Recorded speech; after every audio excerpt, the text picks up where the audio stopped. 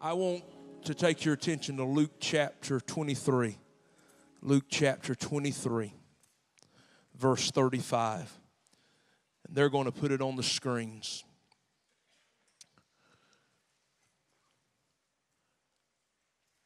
The people stood watching, and even the leaders were scoffing. This is what they said. He saved others.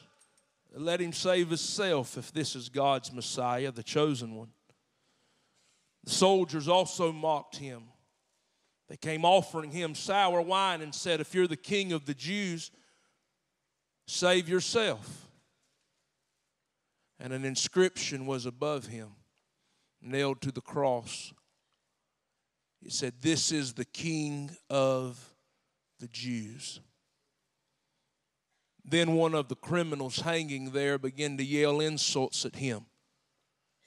Aren't you the Messiah? Save yourself and us.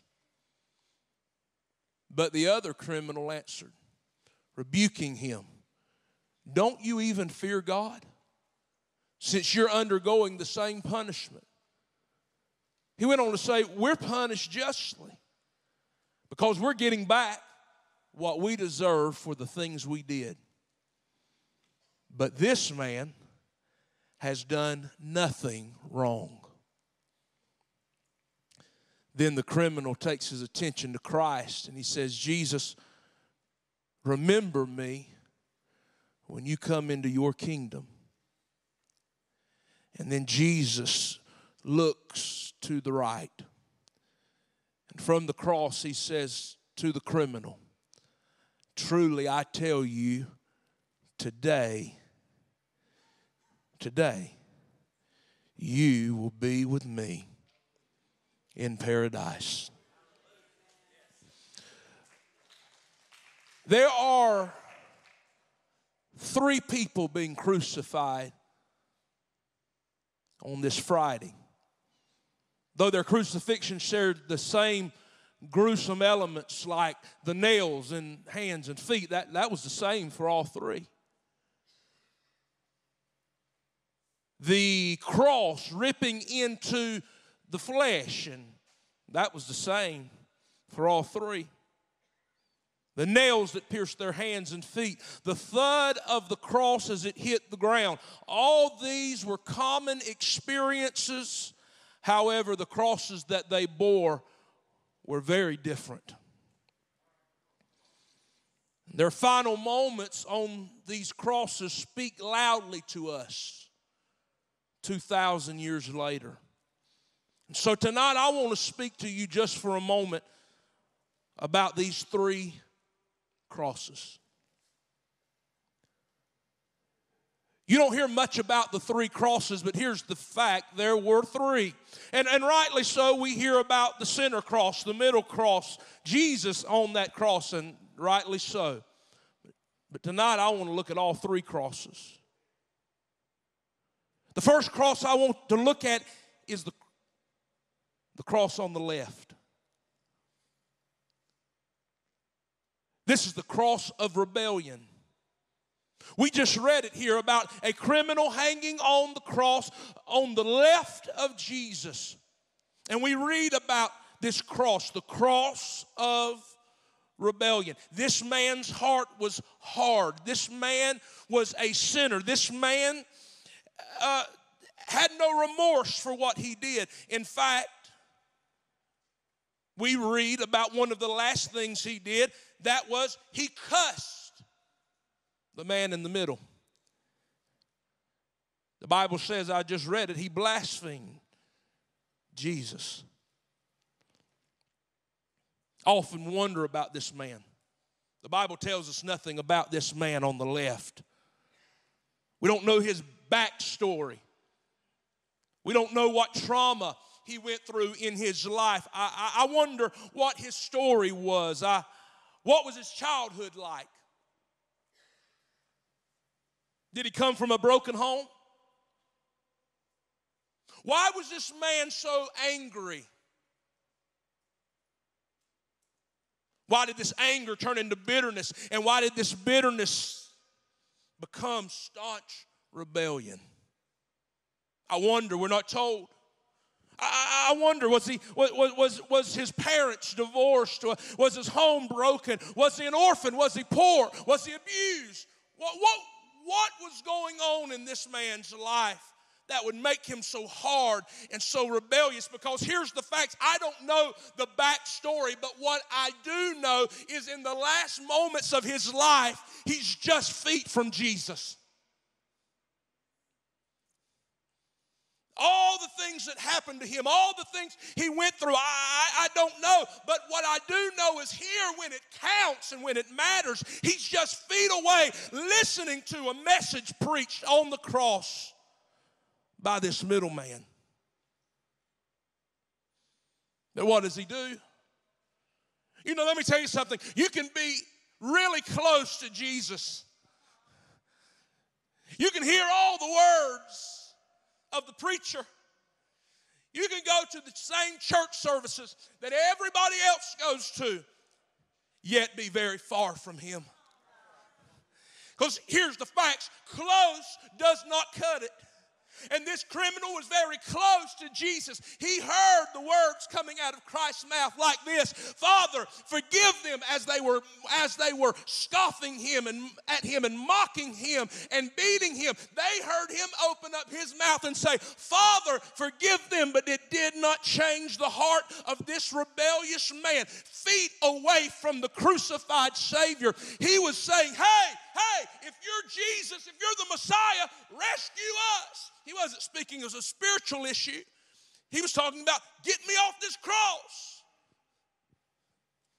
If you're who you say you are. But what he didn't realize is the greatest thing Jesus could do was to stay on the cross. Save yourself and us. That's what the criminal cried. But he was speaking about a physical rescue. But by Jesus staying on the cross, he was offering salvation to humanity. This man's heart did not grow soft. This man's heart on the left side grew harder and harder and harder. In fact, in verse 39, it says that one of the criminals hanging there, this man who hung on the cross of rebellion, began to yell insults at him. Aren't you the Messiah? One of the last things this man did on the left side was cuss out the Savior. You say, well, I would never do that. Well, here's the facts. We've all been this man on the left side. We weren't born a saint. We were born a sinner. We weren't born saying, well, I want to receive Jesus. We were born saying, I don't need Jesus. We were born rejecting the need of a Savior. We hung on to the cross of rebellion. The good news is some of us have laid that cross down. But I'm telling you the sad news, and the fact is there's many who take this cross of rebellion to the grave.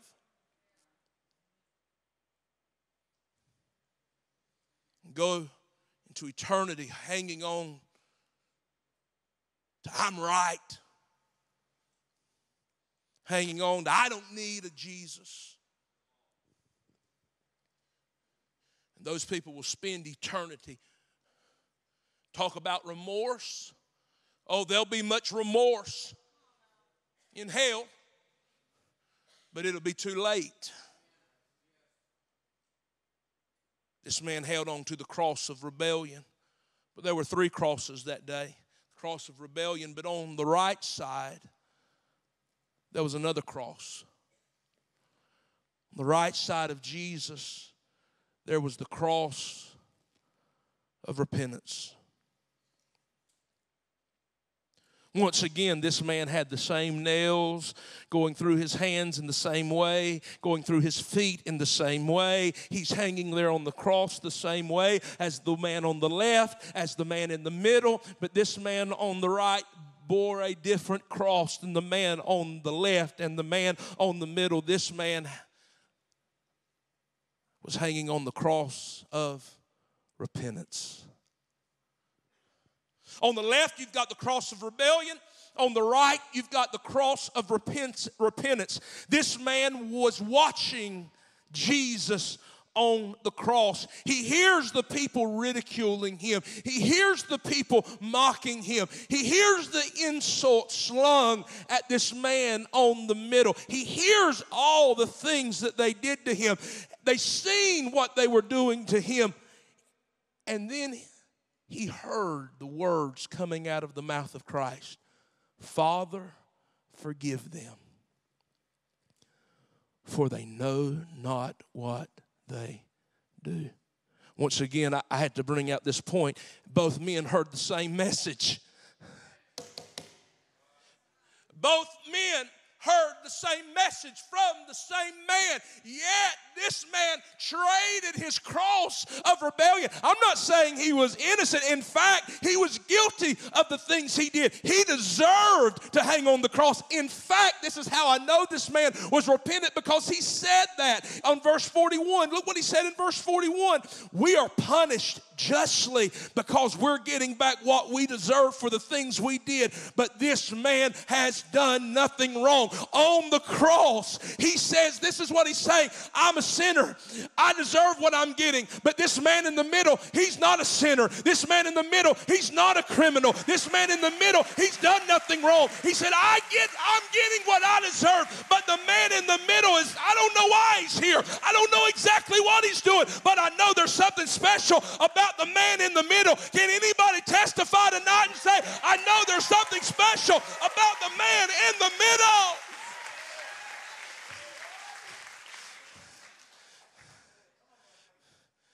I'm wrong, but he's never done anything wrong. We're sinners, the criminal says, but he's not. Oh, they were breaking this man on the right physically.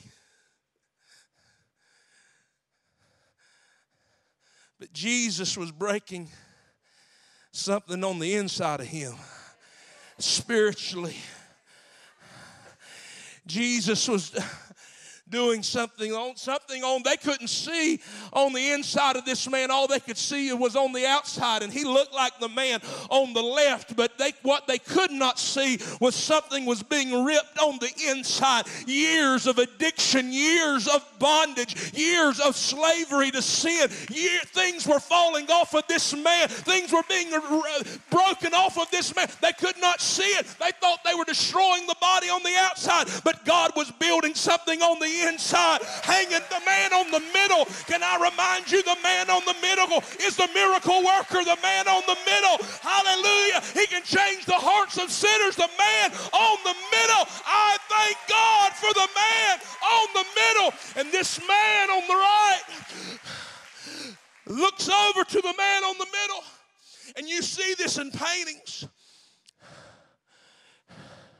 Artists typically take the head of Jesus, and when they paint a picture of Christ, they paint it with his head turned towards the man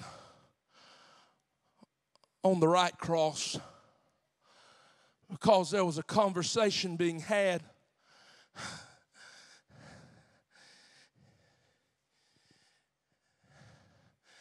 The man on the right looks to Jesus.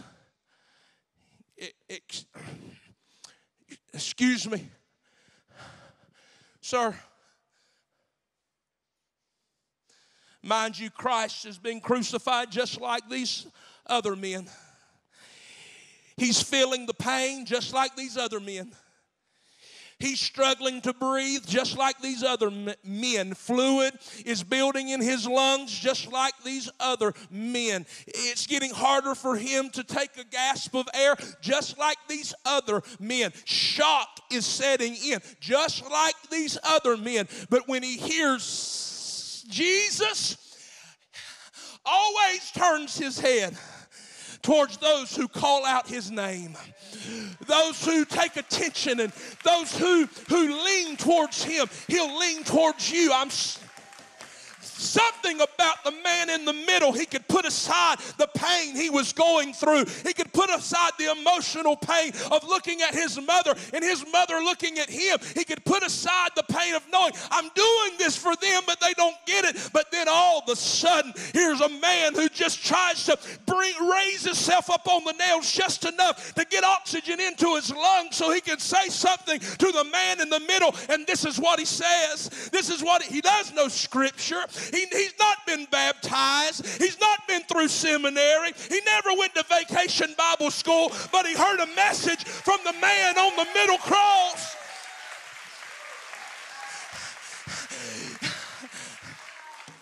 He heard a message from the man on the, I'm getting happy now. He heard a message from the man on the middle cross.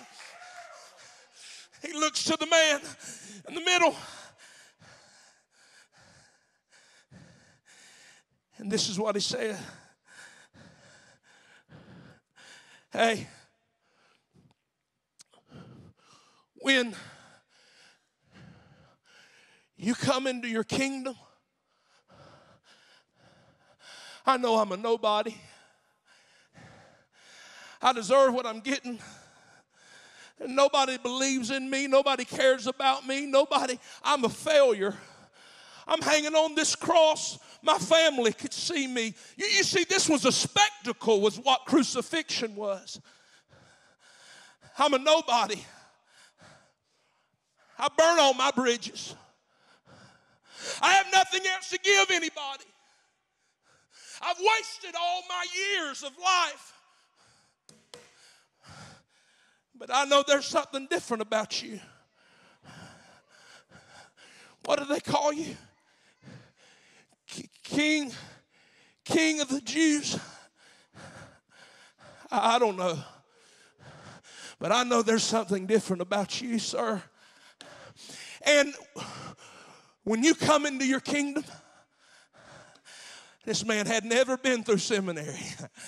This man had, as far as we know, had not been raised up in the synagogue. But what we do know is this man got a revelation of who Jesus was. He may have not knew his mama or his daddy or where he was from, but he had some type of revelation, because he said, when you come into your kingdom, I want to tell you something, you don't have a kingdom unless you are a king.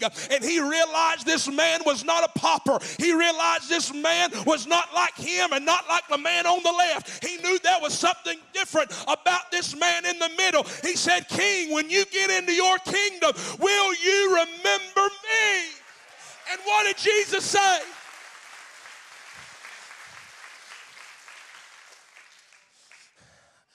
What did Jesus say? Jesus said, today, I hear you. I hear you. I see your faith. Today, you will be with me.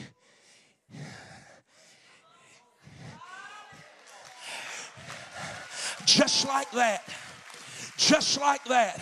And I want to tell you right now, you can have lived years and years separated from God, years of living doing what you wanted to do. You may feel like you've burned every bridge. You may feel like nobody has confidence in you and everybody looks down on you. You may feel like you have the worst reputation in Waycross, Georgia. But can I tell you, in an instant, you can go from a criminal to one called out. You can go from darkness to marvelous light. You can go from a sinner to a saint. You can go from desperate to having every need met in your life. I'm telling you this, when you put your faith in the man on the middle, you can expect the miraculous in your life.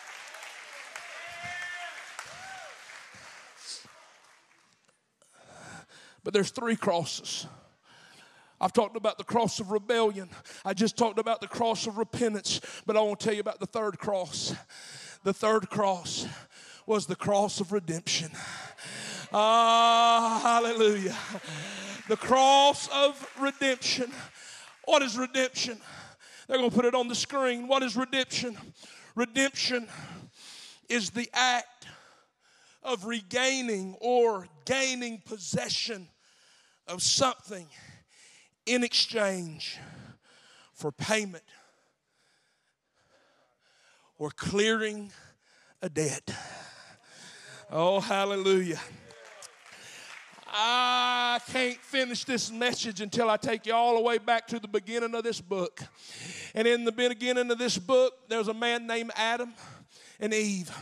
And Adam and Eve had it just like they wanted it. They were living a life that was wonderful. The Bible says that God walked with them in the cool of the day. They walked and talked with God. Everything. You couldn't ask for anything better, but the Bible lets us in on something. Adam and Eve sinned in the garden. And when they sinned in the garden, sin entered into the world and entered into them. And because of that, everybody born, and everybody includes you, everybody born from Adam and from Eve were born into sin. The bloodline got tainted. And what happened when they sinned in the garden, you can go back and read it. I'll just tell you what happened is when they sinned in the garden, they were separated from the presence of God. But I want to tell you from the very beginning, God has loved man. Man has been God's greatest creation. I want to tell you, angels are not above man. Man is God's greatest creation. And he loves man so much that he said, I got a plan. Even though Adam and Eve sinned in the garden, I'm not writing them off. I got a plan. You say, what was the plan? The plan is found in John chapter 3, verse 16. For God so loved the world that he gave his only begotten son. And somebody look at your neighbor and say, he's talking about me. Whosoever believes on him. I don't care what you've done, how long you've done it, and how long you've been doing it. I can tell you this, whosoever means whosoever. I don't care who your mama and daddy was. I don't care how long you've been in addiction. I don't care how long you've been a cheater and a liar and a thief. Whosoever calls upon the name of the man in the middle shall be saved. But Jesus wasn't just, these men were dying on the cross. Jesus was dealing with death on the cross. Jesus was dealing with sin on the cross. Jesus was on the cross of redemption. Man lost possession of something that day. But God said, I'm about to redeem it. I'm about to give them back what they lost. You see, the Bible says the wages of sin is death. So not only are we separated from God, but we're separated from God and the clock's ticking. And if we die separated from God, there is no hope. There's no purgatory. I don't care if you're Catholic. You're wrong. There is no purgatory. Every side of grace, every opportunity to make things right is on this side of eternity. I said on this side of eternity. Once your heart stops beating and you stop breathing and they take you to the funeral home, I'm telling you, it's over. It's too late. You're not in the funeral home either. I want to tell you that right now. You're not in the grave. I'm telling you that right now. When you step out of this side of eternity and walk through the door of the other side, it's either heaven or hell. It's too late to change. It's too late to make things right. And so when you die separated from God, you go to hell. That's what the Bible says. It's clear. So the clock was ticking.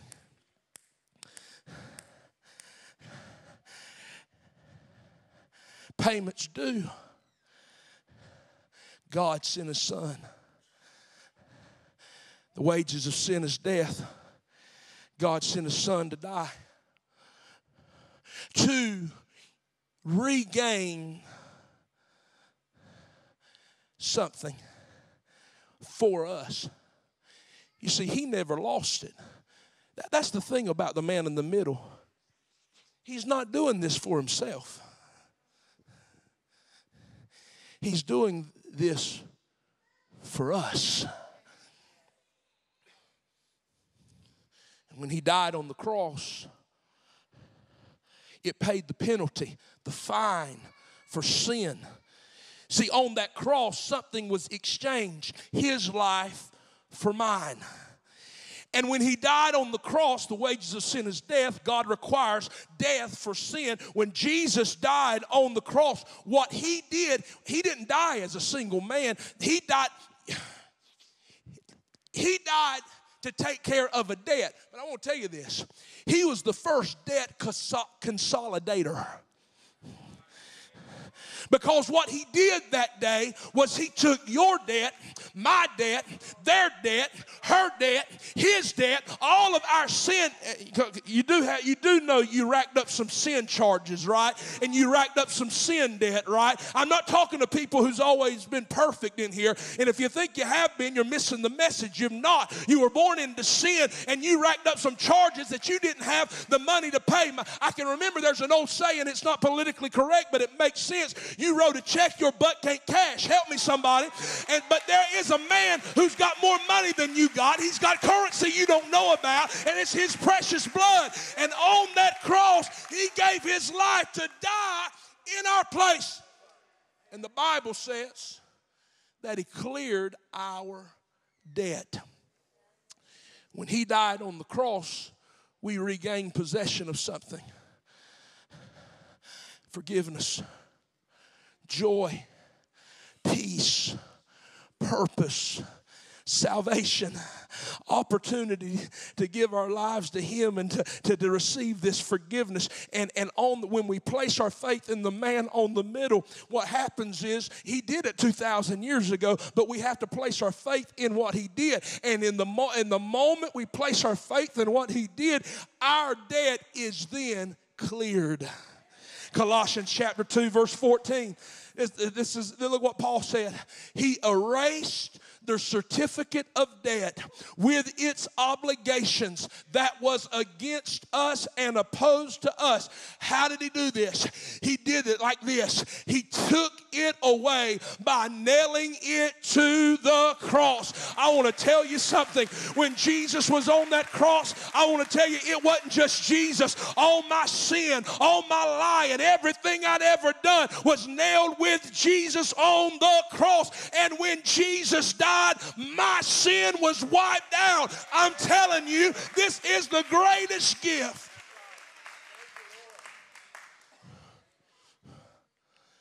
This is the greatest gift that one could ever receive, but you must receive it.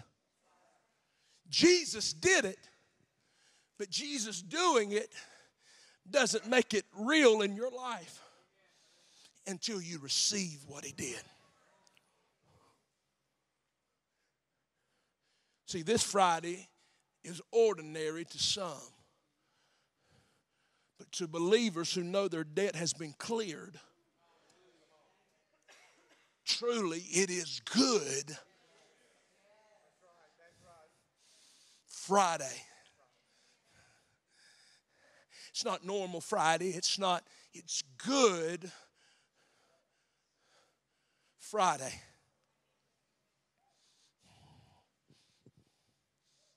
I got a letter in the mail 2 days ago. My wife had gallbladder surgery a couple months ago. And our insurance paid a lot of it. But we were left with almost $9,000 to pay.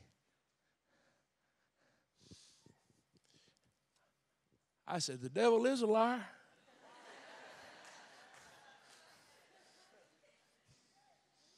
Something got to give now.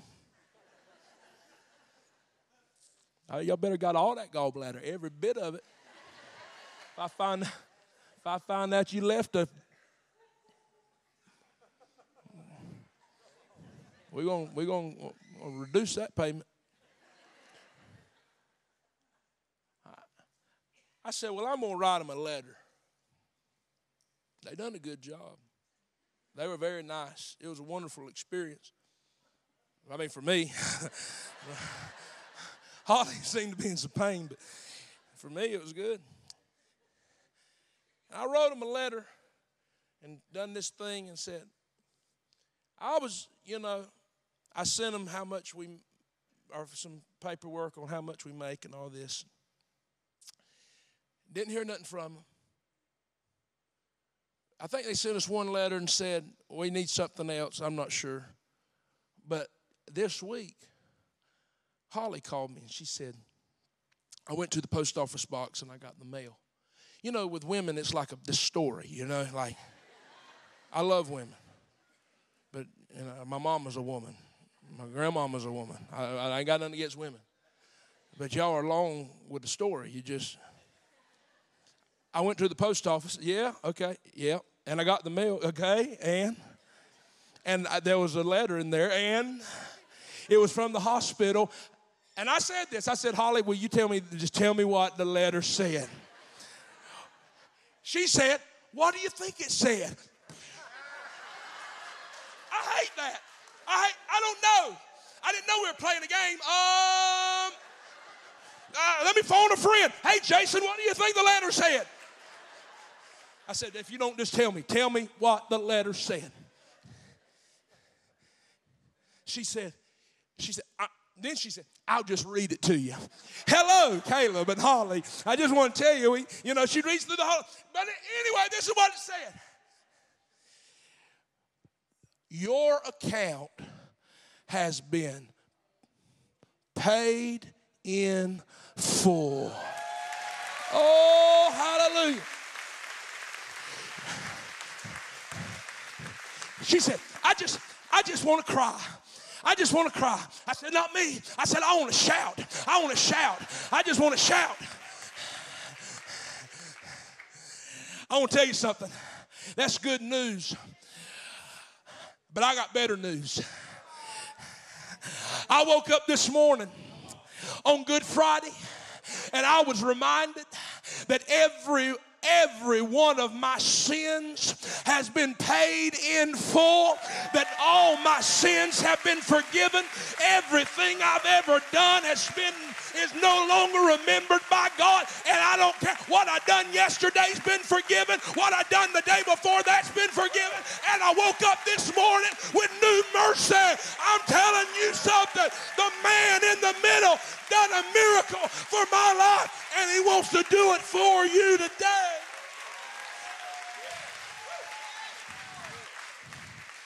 I want to ask you something, though. We all hear the same message. You've heard the same word. It's available to you, but I want to ask you something. Which side are you on? You see, I said, which side are you on? Because you can't be in the middle. There was only one man in the middle. It can't be you. He don't need you, but what side are you on?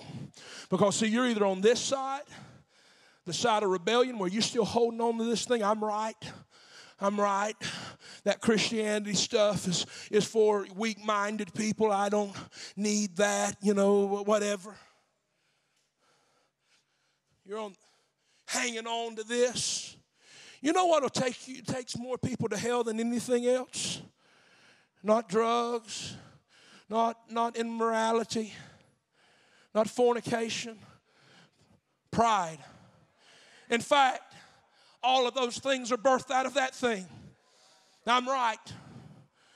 Pride will take you to hell faster than anything else will. But pride will leave you at the door. Pride will be a terrible companion. Some of you are holding on to the cross of rebellion. But can I tell you, there's a cross of redemption. There is a cross of redemption. You can get off of this cross today. You don't have, listen, what I have to do, you got to believe in the man on the middle cross. Help me somebody. You got to believe on the man in the middle cross. What side are you on? Or today? Would you say, Pastor,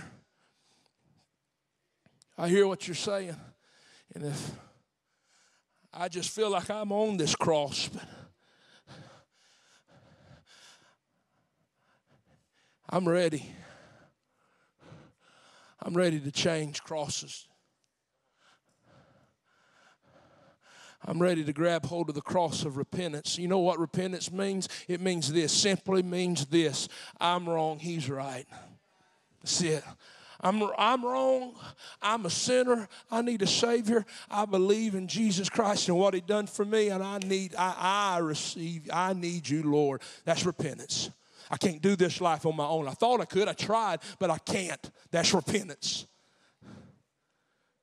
I'm going to ask you, and I want everybody to look at me real good. I'm talking to men, I'm talking to women, I'm talking to students. I'm asking you right now, which side are you on?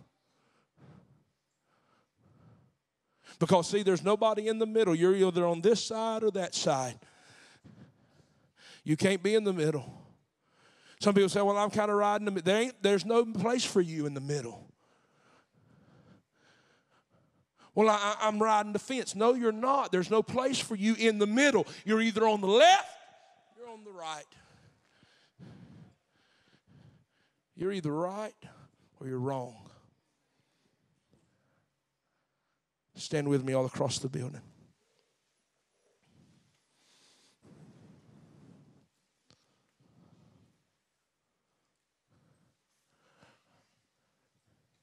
You're not here by mistake. God don't make mistakes.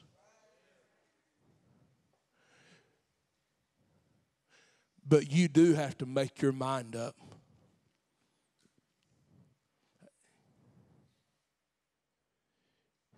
See, you have been led here today. You didn't just come here on your own. You know, I just wanted to come today, find out what this is all about, or somebody invited me. No, God ordained you to be here.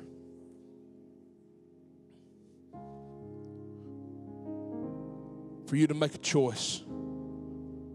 You got to make a choice. That's right. You say, well, I'm not making a choice tonight. Well, then you made a choice.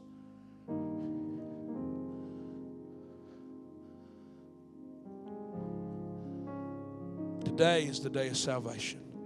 Today you have an opportunity to receive Christ as Lord and Savior. To go from this side to this side. But you're going to have to step out. You see, everything that was done on this cross was done openly. It was an open spectacle. So when this man cussed Jesus out, everybody heard it. When this man cried out to Jesus, everybody heard it. This man didn't care. This man didn't care. This man made noise. This man made noise.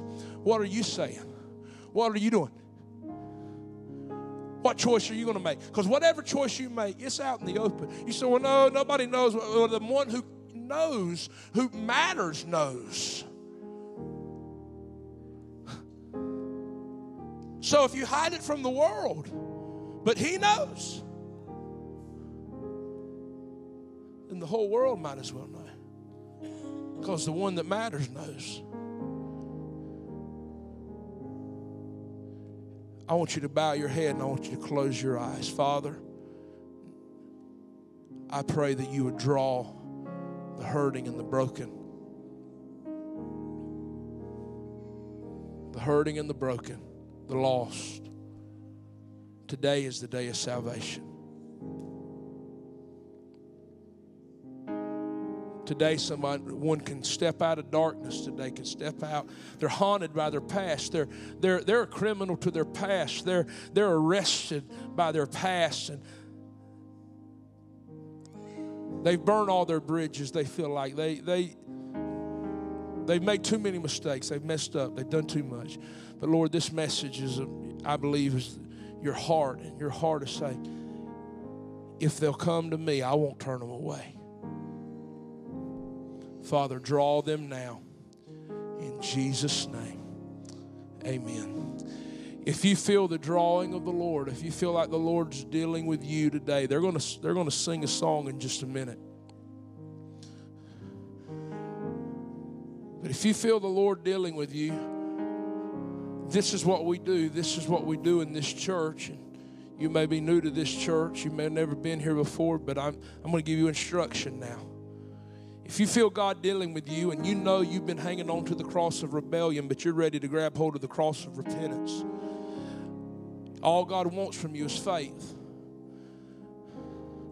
But once again, I told you everything these men did on the cross, they done it openly. And you lived in sin openly. This man rebelled openly. This man repented openly. You don't have to confess your sins to me because I'm not the one doing the forgiving.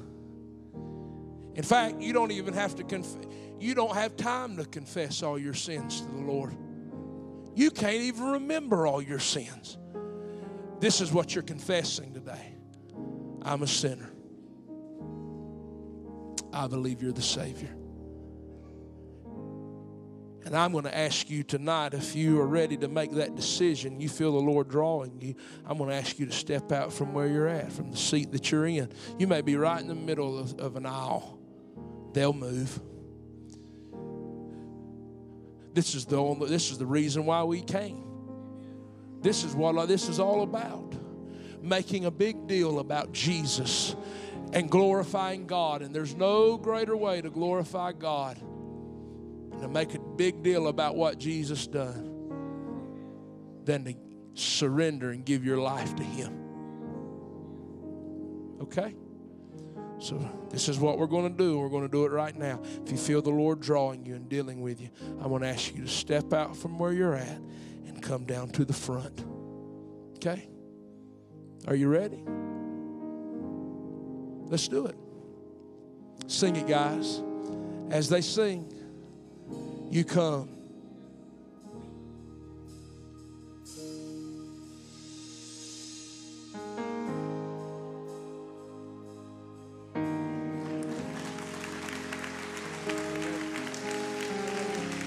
Stand right here and face me. Stand right here. Come on.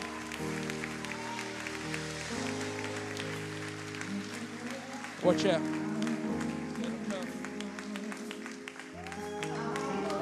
Lost, I was blind.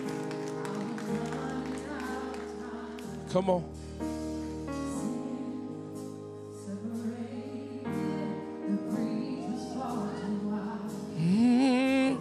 Far side of the chasm.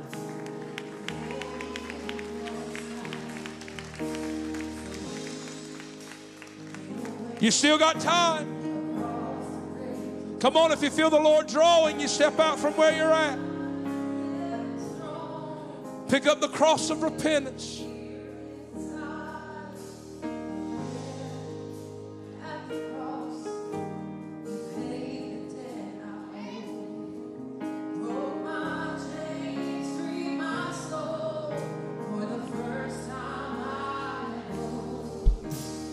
Thank you, blood applied.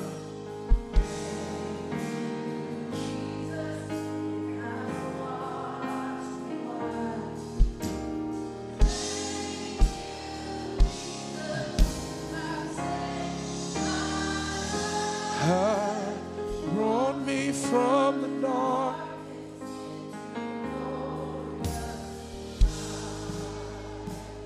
Hallelujah.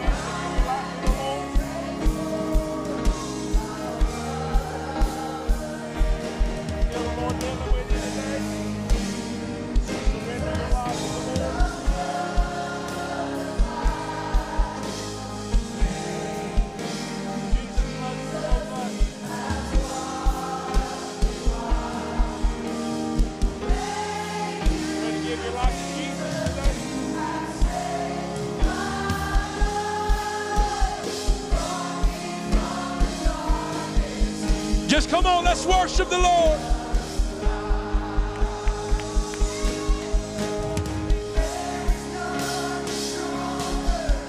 Let the wonder work.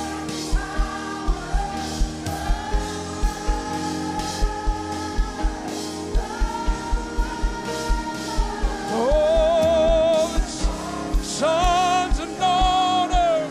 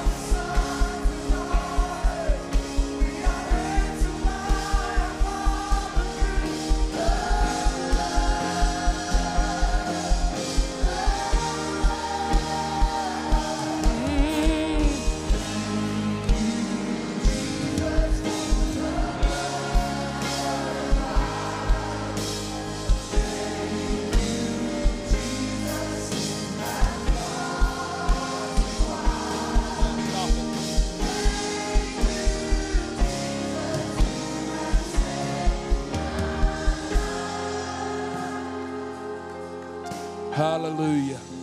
I want you to look at me right now, everyone standing here. Jesus loves you so much. He loves you. He loves you. He loves you. Tonight, we're going to place our faith, all of our faith in Christ, what He's done for us. We're going to do that through praying, talking to Him. That's what it is. That's what prayer is, talking to Him. What you're going to say is, and you're going to repeat after me, but what you're saying is, Lord, I'm a sinner and I need you. That's basically what we're saying. And I trust you're the Savior. Okay? And everybody's going to pray this together. And we're going to pray it out loud. There's nothing to be ashamed of. We're going to pray it out loud. It's pleasing in the ears of God. You ready? Let's say it. Let's repeat after me. Say, Lord, here I am. Forgive me of my sins. I am a sinner, but I believe you're the Savior, and I surrender my life to you. I believe you died on the cross to pay for my sin, and I believe you rose again. I receive your mercy, your forgiveness, your love, and your grace. And tonight, I know I am saved. I am forgiven. In Jesus' name, amen. Hallelujah.